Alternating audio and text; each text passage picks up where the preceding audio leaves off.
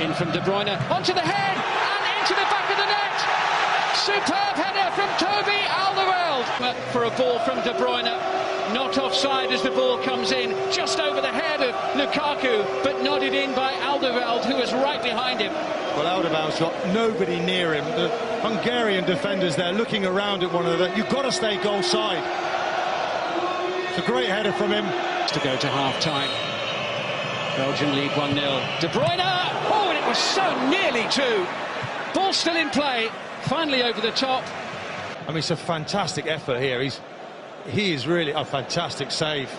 Just tipped it onto the bar. This fella's in the zone, though, tonight. The quality on this goes exactly where... Collected his own pass there. Batshuayi! 2-0 Belgium. Surely that will be enough to see them through. What about that for a first touch, having come off the bench? Hello, European Championships, I'm here. Michy Batshuayi. In his path, and he's gone in a flash. Whips it in with his left foot. A simple tap-in. He's on another level tonight, Hazard. Almost unplayable.